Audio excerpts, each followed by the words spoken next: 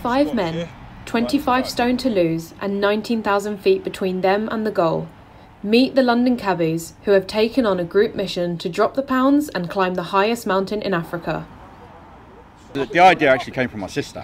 She was talking to me about trying to lose weight and getting something, you know, me to lose some weight properly, because, you know, I've tried loads of times to lose weight and get fit. It's never really worked. So my sister said to me, right, how about setting yourself a big goal, like climbing Kilimanjaro? I went away and I thought, yeah, that's brilliant, but I don't really want to do it by myself. So I thought, right, well, I'm a cab driver, let me put a little tweet out and see what happens. We've all become really good friends, we're all on the same wavelength, we all know what we've got to do. We're doing it for the taxi charity for the war veterans and disabled, which has been running for about 70 odd years now. It's to help give veterans and ex-servicemen something outside of life, what they give us. The hardest thing for me is stopping shoveling half a tonne of rubbish into my goal every day.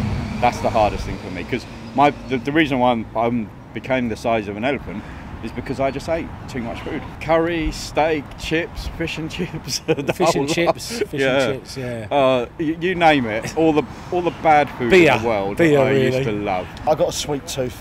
Don't put me near a cake. I'm very weak when it comes to cakes.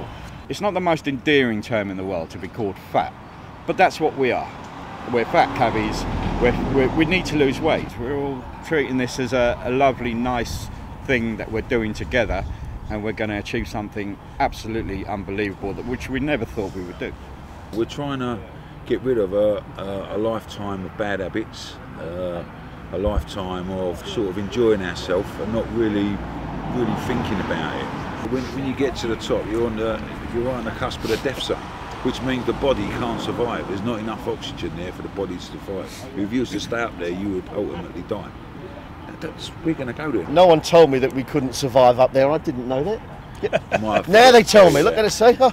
Right. You'll be all right, mate. Thank you. There's a beer at the bottom. You've got to get out the top first. Yeah. Couldn't be any better blokes. So yeah.